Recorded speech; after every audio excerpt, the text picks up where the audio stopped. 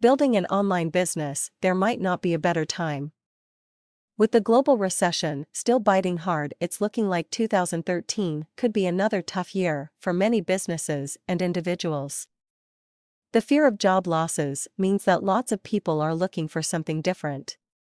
So what better time to come up with ideas about developing an online business that will allow you to be your own boss? The freedom of running your own business from home on the internet is something that many people aspire to, but for one reason or another never seem to get round to.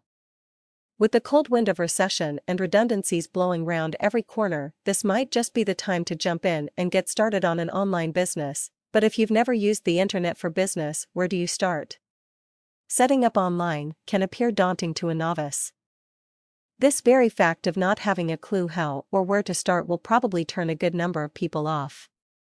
In fact, it isn't particularly complicated, but there are many different aspects that you need to master. However, if you try to master too much at a very early stage, then you're in real danger of being overcome by information overload.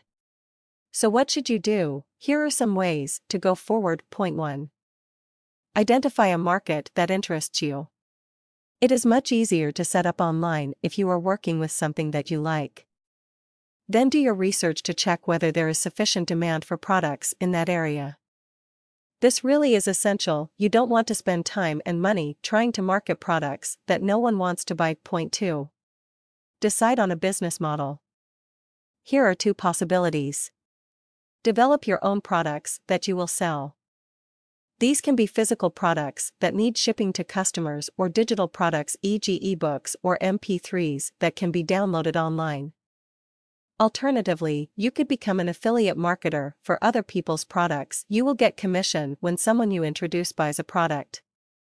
Lots of people start out down the affiliate route and then progress to having their own products. Point 3. There is no need to reinvent the wheel.